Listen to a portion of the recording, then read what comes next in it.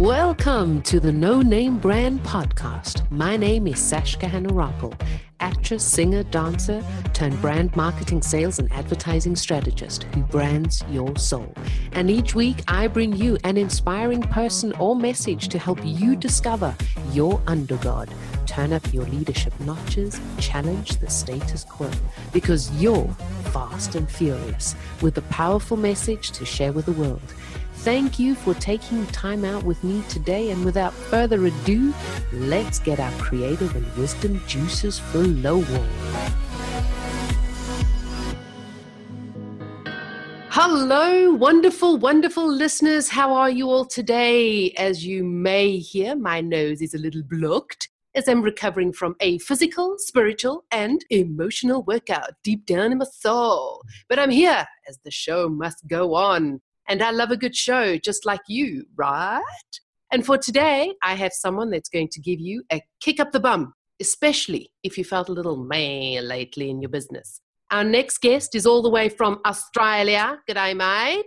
He's been knocked down more times than he'd like, heck, than anyone would like. But he's gotten up every single time with passion for what he does, because he really loves what he does. He's like the dude from the animation superheroes, Mr. Incredible, that knows that when you're born to stand out, that the last thing you should be doing is blending in. And this is my next guest's special talent, spotting your uniqueness as well as your flaws and aligning them so that your business and life have only one purpose: to have the life you want when you want. So please, get your pens and paper out, because this is going to be a session of golden nuggets. Here he is, ladies and gentlemen, the one, the only, Rick Chisholm.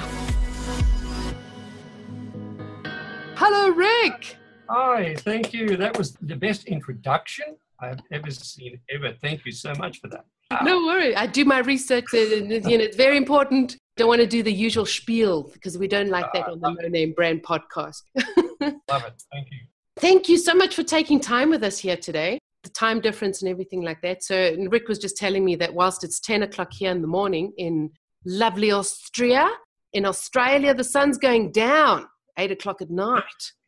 It is, mate. It's almost just about dark. It's just about dark. All the surfers are coming in. In fact, I just saw two koala bears having a fight over on the other side of the park. Only in Australia. Only in Australia. Well, it could also have been kangaroos. You never know, hey? So I'm going to dive right in, because Rick has a wealth of knowledge that I'm looking forward to sharing with all the listeners today. So here it goes. First off, so that others can get to know you as well, I'd love for you to share, and I'm going to give you a challenge, in about no more than 3 sentences, maybe 5. Share with us what it is you do. That'll be tough. Okay, I'll break it down into 2 lots. One, me. I guess the number one thing that I end up finding myself, people I work with are mostly cash flow challenged, time poor. And so my job is to try and turn businesses around, get their life back, on average about 15, 20 hours a week, and hopefully double their profits within 12 months. That's the ultimate objective in the first instance. If you look at Innovest, my business, that does all sorts of things, and we try to bring them into, if it's appropriate, to share our resources from warehousing to our co-work space, even into our incubator. We have an accelerator as well. So a lot of things that we do, but I guess that's the 2 main things, is time and cash, that we try to improve dramatically with the entrepreneurs we work with. I was just reading something today, and it really blew me away, is that in 20 years, 40% of the careers that we know today are going to disappear. And the most wanted state is freedom. So time and cash flow, and money's not going to be so much of an importance. Obviously, that's the crux of every business's success, to know that you're making money, that it's profitable, that it's not just a hobby. But what we most want, why we most want to do our entrepreneur journey, is to gain time. Whichever reason. Some people want the simple things in life. Other people want to, like it is with yourself, that you're wanting to live the life that you want when you want, and not according to someone else's time.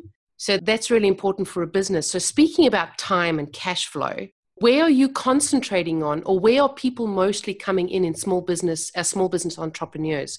Where are they failing forward with time and cash? Okay.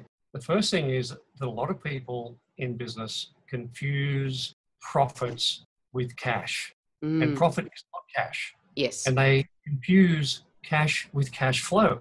So you can be profitable. Your accountant can be telling you how wonderful you were doing last year, but can you pay the bills as and when they fall due today? If you look at the average definition of what defines a good business, when I do a lot of these talks and I ask that question, we workshop this, and it comes down to two primary things. And usually it's being able to do what you want when you want, and making the amount of money that you're making without the business depend, or you want to make, that'll make you happy, without the business depending upon you.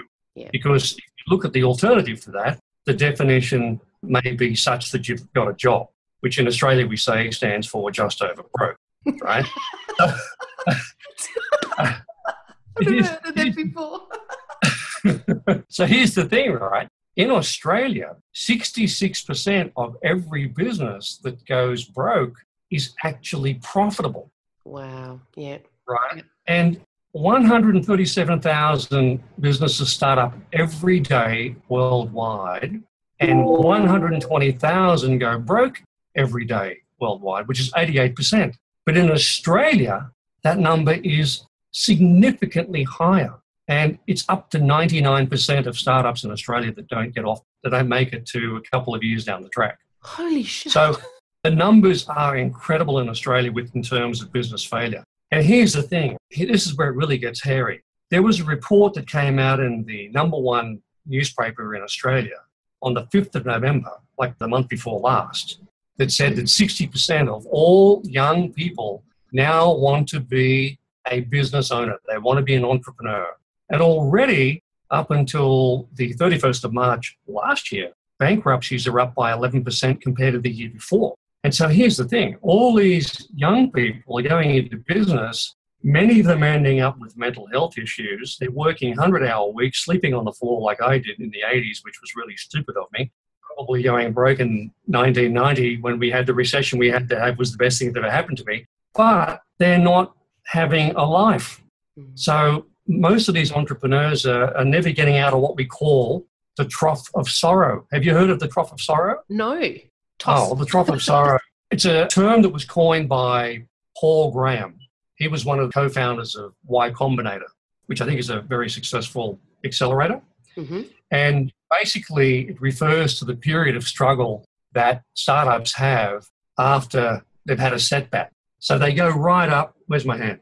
They go right up. It's like a graph on happiness. Mm-hmm. So they go right up and then things go straight down, and there's the happiness level where you want to be, but they stay under that. And get this, right, in 2015, there was a medical report that came out of a uni in California. 49% of all startup entrepreneurs self-reported mental health issues, and that's self-reported.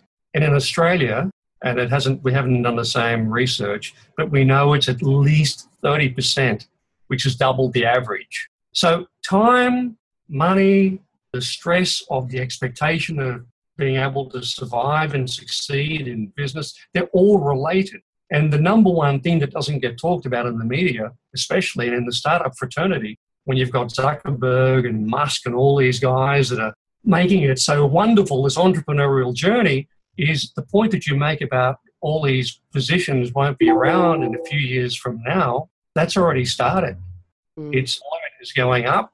And I think the biggest problem we're going to have in the future within the next decade is unemployment. I know not so much the stats in Australia, but I know that with most startups or entrepreneurs, or even if you're running your business, I mean, I was listening to Damon John from Shark Tank, and he was saying how he took out a loan on his house, $125,000, and was only worth like $75,000. And what he didn't have was the ownership, someone with knowledge about running a business. Now, there's the product business, there's the product side, and there's the service side of being an entrepreneur. Service is almost, in inverted commas, easier to run as opposed to a product base, because product based, you're buying supply, demand, and then there's a 120 day where you pay. So you're not learning how to manage your money and the cash flow And like you say, with the profit, so the accountant's telling, I remember as well in the beginning, it's like, oh my God, this is so great, I'm making money, but you can't pay the bills. So it's like, great, that's wonderful. So for most entrepreneurs, what I feel where they're lacking is that most, like an Elon Musk or Zuckerberg, they have the power of survival in their pockets. They know that when they have that trough of sorrow, they know how to get out of it, where through instinct or whatever, and whether it's not something that we're taught, and it is something that we can be taught, like creativity. So when we're stuck somewhere, you can be taught there's not only one solution to a problem. There are many solutions and how to think out of that box. How are you teaching, or are you teaching how to think out of the box so that you aren't stuck in that trough of sorrow, and working with your mindset, changing frameworks in order to break through and go, I can survive this. Just because I'm down here doesn't mean it's a bad thing. That's a really good thing, because it's taken me more than 30 years to sort this out.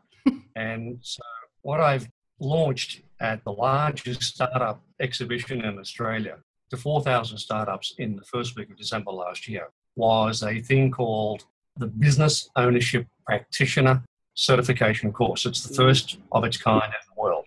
And my guarantee to people that go through this is that they will learn more in 3 days than 3 years of business school. We actually launched it, and we launched it on the second. I went there to primarily promote this. And we launched it the week after StartCon, and we had about 20 people go through. We had a couple of PhDs, we had 2 MBA graduates, we had a couple of other masters, and a whole heap of SMEs and a couple of startups and a couple sitting on the line thinking about going into business. We had people telling us, and there's all these video testimonials now floating around, that they indeed learned more about how to run their business, people in business, than not only their 3-year business degree, but their MBA.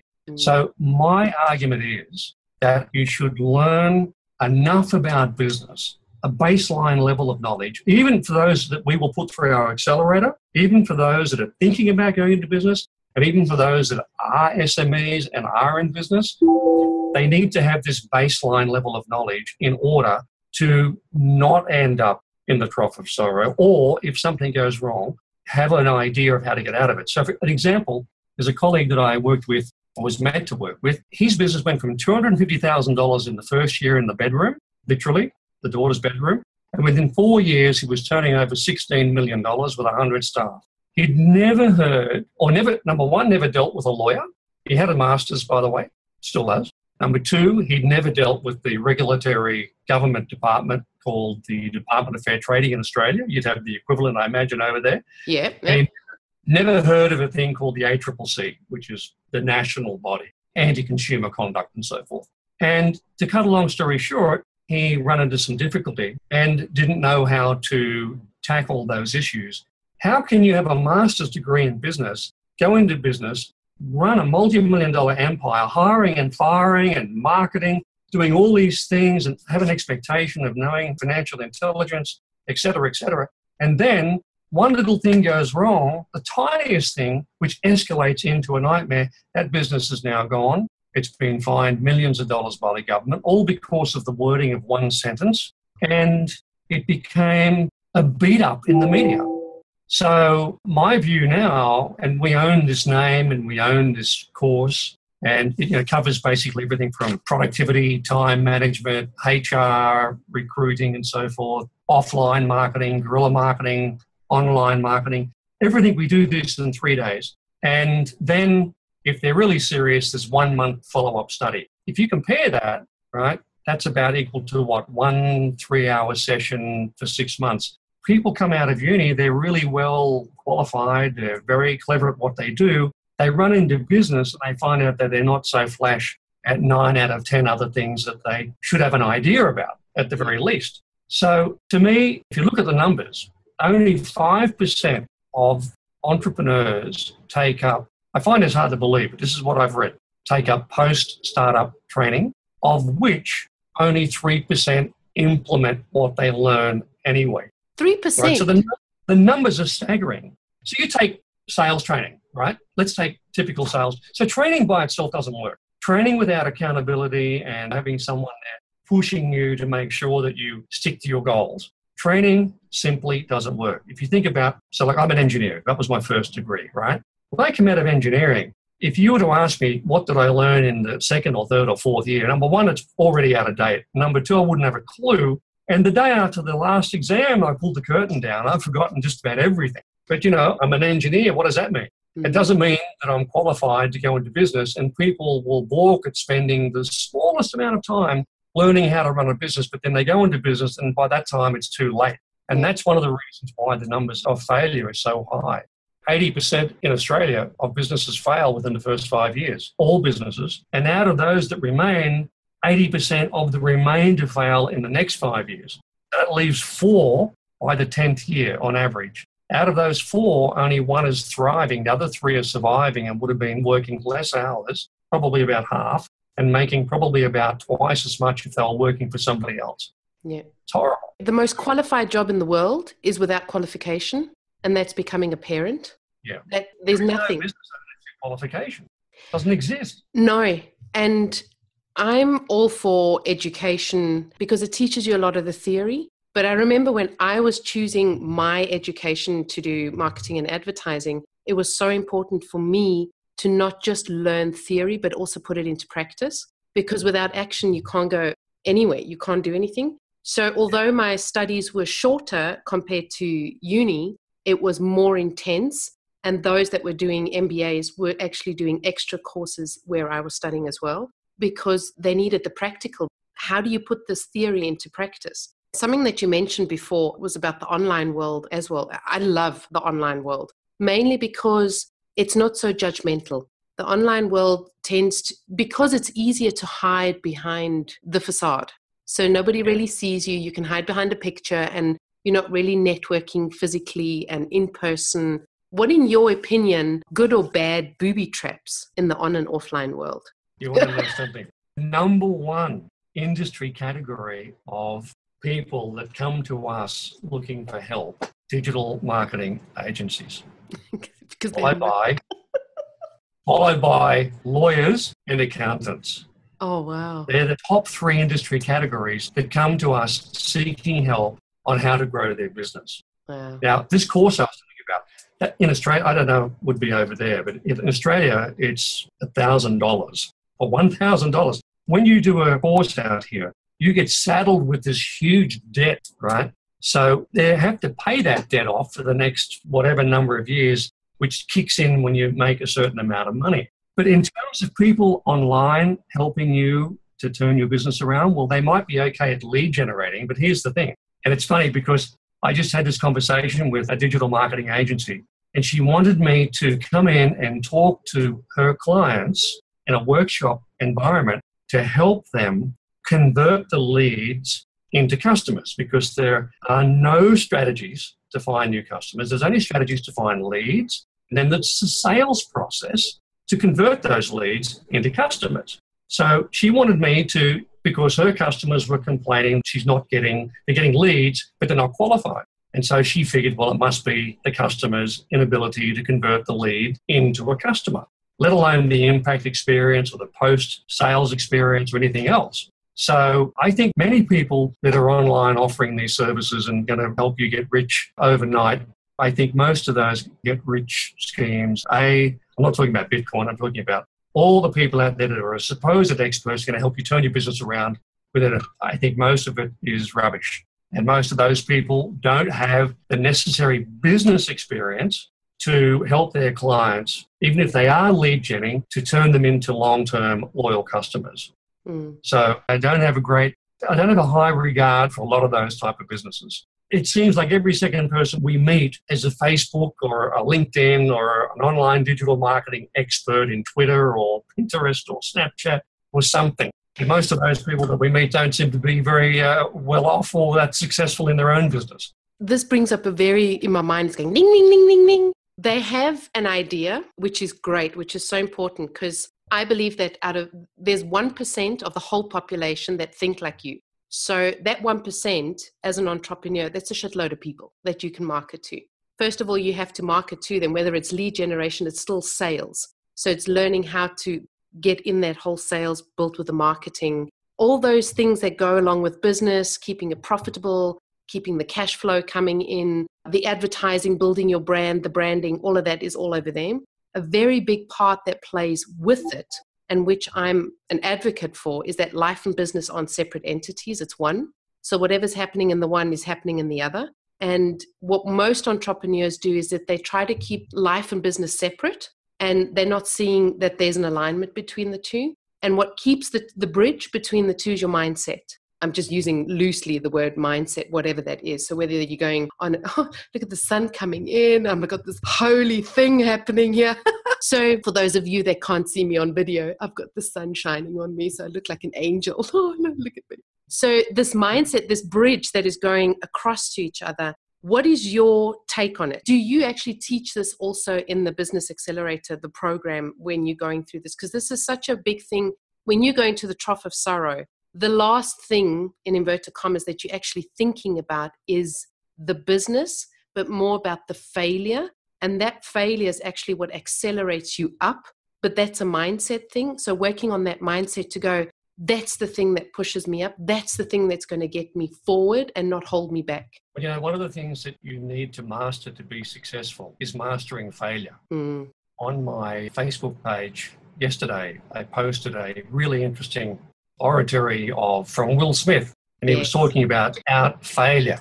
Have you seen that before? I have. He says, if you think about this from the point of view of what we call the RAS, the reticular activation system, we all have this thing in our head that allows us to focus a particular outcome. And what a lot of entrepreneurs do, they take that to the extreme, and I did this myself. I sometimes was working till 5 o'clock in the morning. I was working nothing under 100-hour weeks. And of course, that affected my entire life, and my relationship, sleeping, eating. I ended up with pneumonia, all sorts of things, and still never took a day off. And one of the first things I ask, especially what we call sole traders, is what happens if you get sick? And usually they don't have a contingency plan for that. So mindset is everything in ultimately becoming successful. And when you say you join, the two things that are joined, like your life outside of work and your life inside of work, there's an alignment. I absolutely agree with that. And a lot of people can't shut off.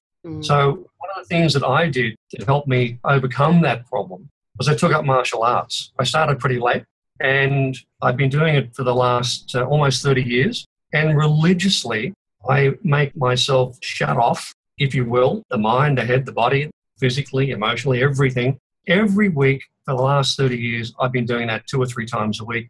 And as a result, I now have a couple of black belts, and I'm an instructor. So by becoming an instructor, I have no choice. I have to show up, right? I've got to be there. But if you take RAS idea and you look at someone like Roger Bannister from 1954, for 2,000 years, they said the 4-minute mile could never be broken. And then he broke it. And then all of a sudden, everyone else started to break it. And even school kids now in year 11 and 12 can break the 4-minute mile. How did that come about? It came about because someone proved that by having a particular mindset, you could achieve these objectives and these goals. So it's all well and good to set a goal, but to set a goal and to use your mindset effectively, 3 things have to be in place. Number 1, everything must be measurable, everything. Number 2, it must be time-based. So we start thinking about Parkinson's law and Pareto's principle. We set limits and times. So for example, if you're doing martial arts, you've got to be there at that time. You've got to turn up. If you don't turn up, you don't progress, you go back. And the third thing is it must be achievable, and ideally it must be ambitious. So the principle behind martial arts is very similar, if you will, to the principle of being successful in business. So what martial arts did for me, it helped me, if you will, it improved my mindset in terms of discipline. And this is the problem with the gym. Like people that go to the gym, only 8% of people continue going to the gym after, I think, it's 3 months. So if you look at gymnasiums, the majority of people don't continue because there's nobody there pushing them, and there's no goal escalation and achievement. So businesses like that, being an entrepreneur, I think you should look for something to help keep your mindset not only on the job, but force you to keep yourself very healthy and fit, and to allow you to concentrate on what it is that you're trying to achieve in your business. I think a lot of people don't know what business they're in, and B, what they really want to achieve. Yeah, they just have this idea, and it's just kind of like, I want to sell mugs. It's like, Or yeah, what? but there's where, to whom, how, when, how long you want to do it, how big is the vision? Is that where you're going to stop? Is that, are you going to go bigger than that? Something that I was mentioning between the life and the business, and when you go into the trough of sorrow, when you're in your business failure, in inverted commas, but there's also the things when you go into the life, I don't want to say failure, but a life trough of sorrow. So in 2013, I was reading that your father collapsed with a brain bleed. So you took time to care for your parents. And just when things are getting better, a year later, cancer kicks in. And just like when you're down, you get kicked down even more. And although it's you, it's also your parents, whatever. So you took the time to care for them while still running your business as well. So you're still in this trough of sorrow.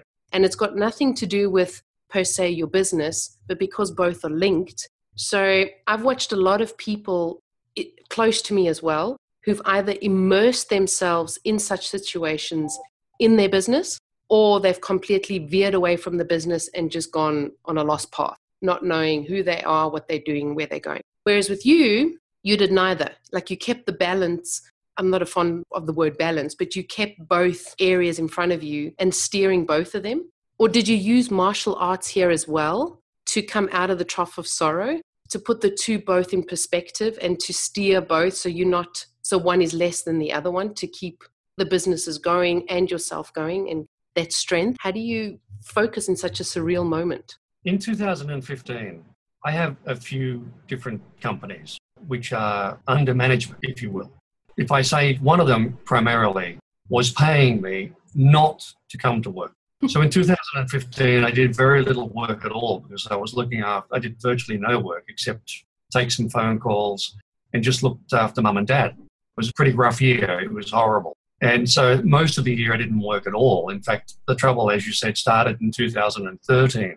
And just when I got my dad back on, because he used to work for me for 26 years, Wow. From 1986, I think, up until 2013, when he had the brain bleed. He was picking up my kids from primary school. Right up until that point when he was 90, he was still driving and he was still doing deliveries for our company. So it was a big turnaround. But in that year, if it wasn't for the success of our other businesses, I would have gone broke, because it was those businesses under management that were operating on autopilot that was able to finance not only me, but also finance all the expenses that I incurred, which were extraordinary, in addition to just paying me not to come to work. And that happened immediately after I launched a new company called Macquarie Business Consulting. And I don't think I sent it to you, but this is the new of the book. So anyone that's listening to this on your side, I'm happy to send them a copy of this book.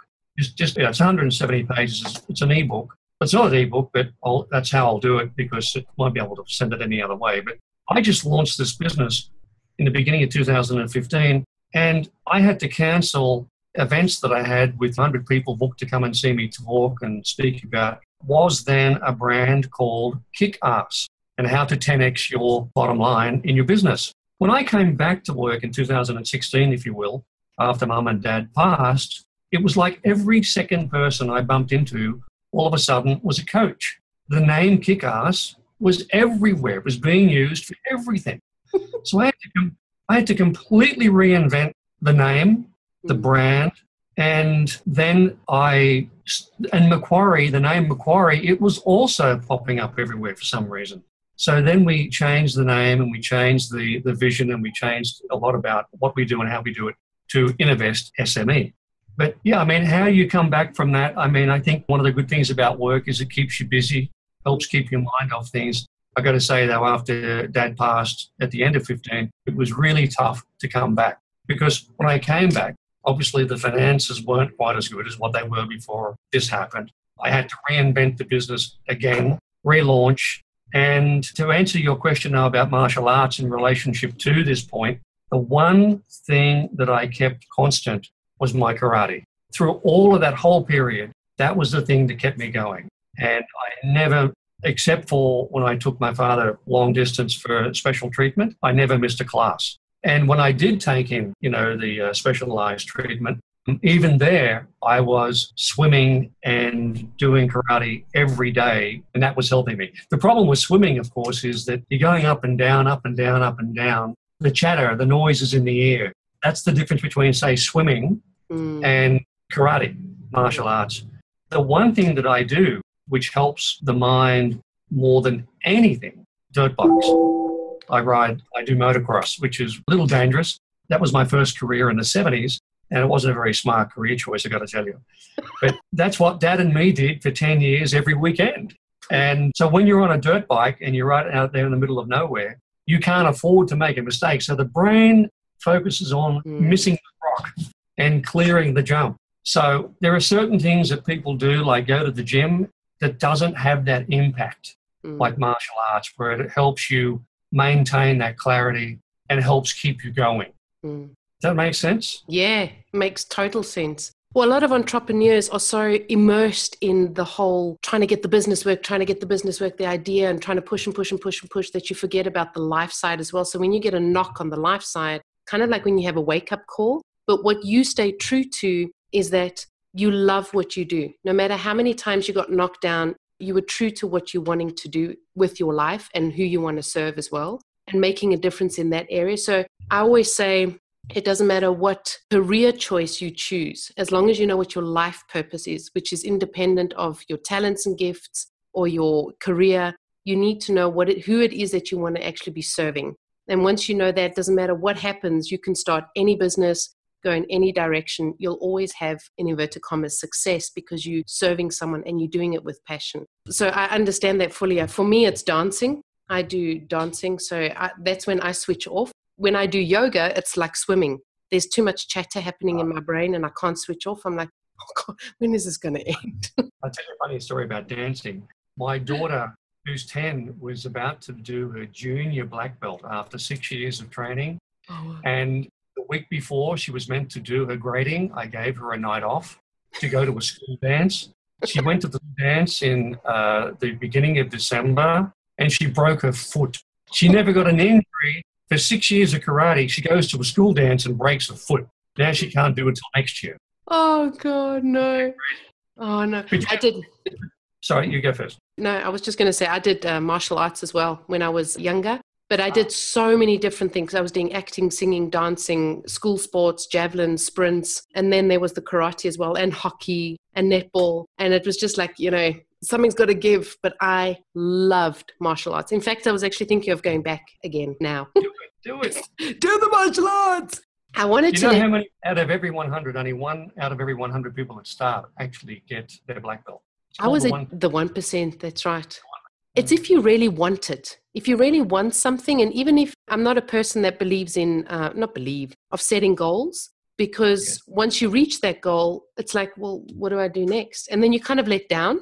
It's like, So I'm just like, just stay in your lane and go. Like, if you know what that vision, just go and do it. And irrespective of what happens. Yes. So maybe I'm one of those 1%. Do you know what your chances are of getting a black belt if you do martial arts? If you want it, or if you're keen to keep on doing it, it's 50%. Because there's only one rule that matters. You've just got to show up. And if you show up, you've got a 50-50 chance of getting it, because everyone can get it if they just show up. And it's the same as in business. Number one rule is you got to show up. That's so true. That's so true. For anything, Got my mind thinking, tick, tick, tick, tick, tick, tick. Sorry? You got my mind thinking, tick, tick, tick, tick, tick, tick. You and your business went through a really rough patch when the global financial crisis hit. You were turning over, like I was reading this and I'm going, what the hell? You were turning over per year $20 million or US dollars, American dollar.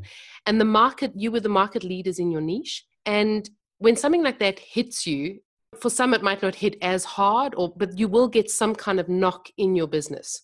How do you come out of that? Like, you having this money coming in and the business is running, and then it's just like poof. And you're like, and now? And 4 years later, I mean, you mentioned it in the beginning of the interview where you were like, when the financial crisis hit, for most it would be like, oh, where do you go from here? But it was the best thing that happened to you, because 4 years later, you were even stronger than you were before. So how did you cope emotionally and physically during this time? And when you get knocked, what are you recommending to your students, to your clients when something like this happens? Because it will happen.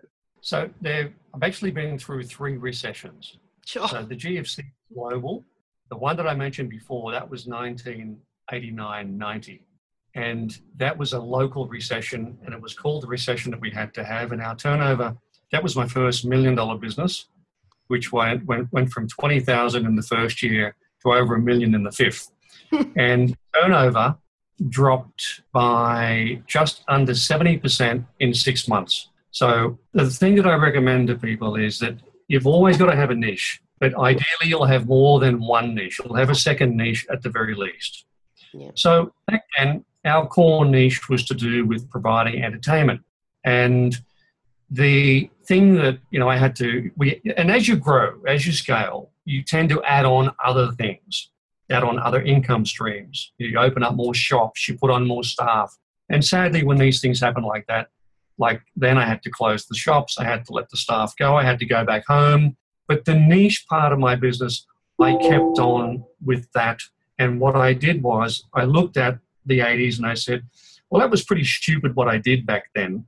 I focused on revenue. I didn't focus on cash in the bank. I didn't focus on cash flow. And so I was financing this exponential growth that just went up and up and up and up and up. But when you look at the bottom line, for the first 2 or 3 years, I was minus. And then after that, I was lucky to be retaining 1 or 2 cents in the dollar. When I restructured within 6 months, by putting into place the lessons that I learned in the 80s and by studying what I did wrong, I then was able to keep 30 cents in the dollar. And so I was making $200,000 on the bottom, turning over half as much as I was turning over when it was $1 million enterprise. And then I was able to sell that business at a really high profit. And during that period, when I had all that profit on the bottom, I started 2 new businesses. And those 2 new businesses still run today. And they became the $20 million business that you're talking about. Wow. That from 1991 onwards, 92 onwards. And those businesses became the market leader and took over the market in Australia, primarily when I kicked off this first franchise in the world around professional lighting and audio. Then what happened, we had our brand all around Australia. The government, in its infinite wisdom, decided to change the tax policy and rewarding people to buy overseas by giving them a 10% discount because they weren't charged tax like the rest of us. And all these other things went on and on and on and on. And then ultimately, things like CE, and then the government had a policy in place where, for example, lawyers weren't allowed to advertise. And then on the back of buses, you would see all these billboards, know your rights. And so all of a sudden, after 18 years, I never had one unfair dismissal claim, not one workers' compensation claim. And within the first week, I had 3 workers' compensation claims when this was allowed to be advertised, this stuff. And I had that year about 5 unfair dismissal claims. So from a litigious perspective, everything just went boom. And this just went crazy right up until the GFC in 2008. And that business, like you said earlier, it's a little bit easier with services business. That was a business that was highly dependent upon holding millions of dollars worth of stock. And so applying stock to people, in Australia, there's an expectation of what we call 30-day terms. You pay for the goods 3 months earlier. By the time you get your money back after you supply the goods, it can be 6 months difference. Yep. And the average number of days now to get paid for an invoice is 57 days in Australia, and that number is rising. So you've got these metrics which are rising on that side, and on the other side, you've got things like bankruptcies and so forth going through the roof. So we're heading towards a perfect storm in so many different ways. Climbing back out of the GFC and going back to the advice that I give to students, for example, number 1, niche. Number 2, understand, the knowledge that you need to know how to run a business successfully. So, for example, financial intelligence, understand net variable cash flow, marginal cash flow, understand how to hire and fire, like hire slowly, fire quickly, how to put people on and make sure that you're not putting a square peg into a round hole. Yep. I mean, we had a business out here which was quite famous, and the same thing happened to us. In this particular business, one person over a 4-year window was skimming off the payroll, $20 million. And that business went under. Literally 500 people lost their jobs. And so the same thing happened to us in a different space, but we had a fancy accountant and he was doing all this stuff. If you're not, what you don't measure, you can't manage. Rather, you can't manage what you don't measure. Yep. So the next thing is to measure everything. And the thing that I would always say to people is, if there's two professions that'll send you broke, it's lawyers and accountants. And if you've got to run after those guys to get advice about everything before you make a decision as the entrepreneur, you'll never get off the ground and all you'll be doing is paying these guys' bills. So I always say to people to measure particularly the top 5 revenue variables, which is basically your lead generating, which is your marketing, your sales, which is your conversion, that's equal to your number of customers, times the impact experience, which is the dollar value per transaction. And this is one straight multiplication multiplied by the post-sale experience, and that's equal to your revenue. That's the top 4. Then you look at your margin, multiply it by your margin. And of course, in cost, in services is different. If you improve those 5 revenue variables, those 5, by just 10%, and there hasn't been a business yet that we haven't worked with where we haven't been able to achieve that, that's an improvement on your GP of 61%. Just there. Just fixing those 5 things. And the next thing I would say would be communication skills. I'm working with a software firm at the moment. They turn over 20 mil. They keep 5 cents in the dollar. And I had the owner of the business say to me after the 3rd session I did with them, which was on-site corporate training, he said, if we were implementing these type of communication strategies, we would double our bottom line. So if you're keeping 5 cents in the dollar and out of 20 million, you're keeping $1 million, that would be 2 million instead of 1 million. And to fix those communication, it's probably the most underrated business strategy of all time, is to have really clear, zero tolerance to errors, communication strategies in your business. Because you hardly ever talk about it. Half the businesses that go broke is because of mistakes, which were preventable through communication. So that's just a snapshot. Was that 6 or 7? I can't remember. There's quite a few things in there which are very basic and they're all costless. All those things cost nothing. You've got to have a minimum based level of, like, for example, dealing with lawyers. What they're good at is creating work and not necessarily solving problems. So if you've got an outstanding debt, one of the subjects that we spend a bit of time on is called how to get paid and keep your customers happy. But if you run off to the lawyer every time that there's money owing to you and send a lawyer letter, A, it's going to cost a lot of money, and number 2, it's going to alienate the customer. So have really tight credit policies in place. So that's an example. There's a few more around that. Which most don't have as well. I was contacted by, you reminded me of a lady I met who had the idea to go into helping entrepreneurs, especially small business owners, with the whole law thing and trademarking and stuff, because often they get into trouble. Like you said, in the beginning of the one business, when there was just like one sentence which cost them their business. It doesn't cost anything to ask. Just asking where's the loophole and not assuming that things are just going to go easy. It's not a problem. I was going to say to you, and that is, you talked about purpose and passion and doing what it is that that you put on this place for. And I can tell you, after all these years, for me, it's stopping people from getting in the trough of sorrow and stopping people from going broke and making those mistakes for a small amount of time and a very small amount of money. Because they go out and they do these really expensive, if you look at an accelerator, it can be very expensive, but 90% of people that apply to go into an accelerator, which will usually learn what they need to learn, they get rejected. So we look at those people, both tech and non-tech, and it's usually non-tech that we focus on. But the thing that's exciting me is, and I know this is going to be the result, that people that learn this stuff in a very small amount of time, and I'm doing a lot of this stuff for free, by the way, a lot of networking and meetup groups. I do heaps, and like about an average one a week. they won't end up in that situation in the first place. That's what's exciting for me. Yeah. To make sure that they don't end up being a statistic like so many of these other guys, of which I was one myself. We need to cut it short, but you mentioned something over there, and it's so true, is that it was one of my questions I wanted to ask you about. Knowledge isn't power unless it's applied. And I went through life self-teaching myself so many things.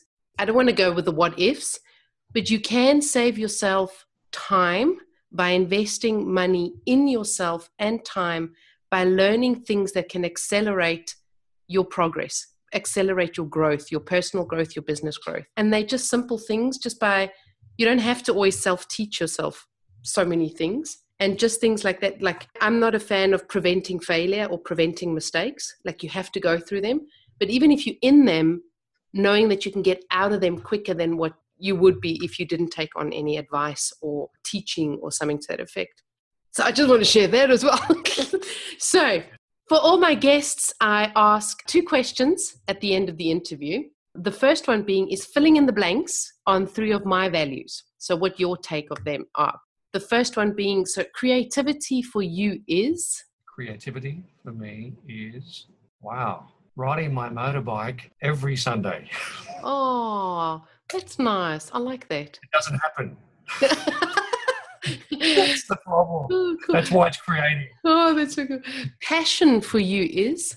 Riding my motorbike every Sunday. Passion for me is definitely getting the results, helping people for a nickel and a dime to become successful, be happy in business and not miserable, and making more money than they would if so many people I met in business, they're just not making money, and they're working really hard for nothing. And so when I can turn that around for people, nothing more excites me than that. Love that. Wisdom for you is? Well, if I took a note out of Jim Rohn, it would be, and I agree with you entirely about implementation and the practicality. He said that formal education will make you a living, but self-education will make you a fortune. So I don't necessarily agree with that if it's only self-education, because you only know what you know and you don't know what you don't know. I thought I invented that phrase about 35 years ago, but it turns out other people have been using it as well. Everyone should read this book called The Personal MBA by a guy called Josh Kaufman. I think I'm pronouncing that right. I've got that book. That is a great book. And he says in that, everyone will have you believe you've got to do an MBA. But the average break-even point for an MBA is 12 years. So my advice, wisdom-wise, is don't run off to university, follow your dream, and do what you love. Don't get sucked in to believing you've got to go and spend all these years at university to get the result that someone else may think that you should be looking for. I love that. And my last question, how do you want to change or challenge the world doing what you do? Well, I want to challenge people to develop the common sense of learning stuff before they go into business and take the risk of going under, because that just destroys lives and makes for a miserable existence. I'm actually looking at something at the moment, which is a B Corp, and I'm talking to a company right now. I've started this thing in Nigeria called the Inner Circle, and I'm working with a number of people in some third world countries. I just did a speaking tour, in fact, in the Middle East. And my wife started this thing called, in Egypt, Education is Our Future, which is an NGO. And what I would like to ultimately do is become successful enough so that we can use our business as a means to go beyond what I said earlier about people just in business, but to help people around the world and take our knowledge to, on the international stage, a little bit like microloans. You know about microloans? Yep, I do. So I'm right behind that stuff. I think it's called Adara. Is it Adara or Adana? They're a worldwide organization actually based here in Sydney, not far from where I am right now. And they are a very big B Corp. So they're an advisory, consultancy, financial services firm, not-for-profit, and all the money they make from that goes straight back into building schools and so forth in third world countries. So ultimately, that's where I want to be. I'm not there yet, but I've got a few balls rolling in that direction. I love that. That's life purpose. It's got nothing to do with what you do. your talents and your gifts. It's a deeper lying. It's your life purpose why you're here, to serve the others. Thank you so much, Rick, for being here with us today and sharing your wealth of knowledge. I could talk forever because this is like business. I love business, branding, marketing, strategy. It's all there. We'll have in the show notes links to all your social media, links to your website, to the book that you suggested as well for those that would like to receive the ebook. For those that are in Australia, you can let Rick know as well. He can send that with the post as well. So much information. Thank you very, very much. Well, we'll probably hear from you again soon. I really support things like the NGO with microloans because it helps us think out of the box that isn't taught in schools. So I love that. Thank you very much. Just one final offer to anyone that comes to you through this. If they want to go through my course, through your connection, and they're here, I will put them through at no charge. Wow, that's incredible. Thank you. My pleasure. That's huge. Thank you so much. Thank you. Thank you, Rick. Okay, guys, you got to take him on that because that's like huge. All right. Thank you. Thank you. Speak to you soon, guys, and we'll see you again next week. Bye-bye. Dang, that was just supercalifragilisticexpialidocious. I enjoyed having you on board, and please do me and you a favor. Head on over to iTunes, SoundCloud, or Stitcher. Click subscribe, and a super bonus, leave your review and you stand a chance of being announced and advertised on the show. I'm always striving to ensure that your brand is uplifted and empowered. Remember, done is better than perfect. So be sure to subscribe, leave a review, and send in your feedback too. You're the absolute best. Keep rocking.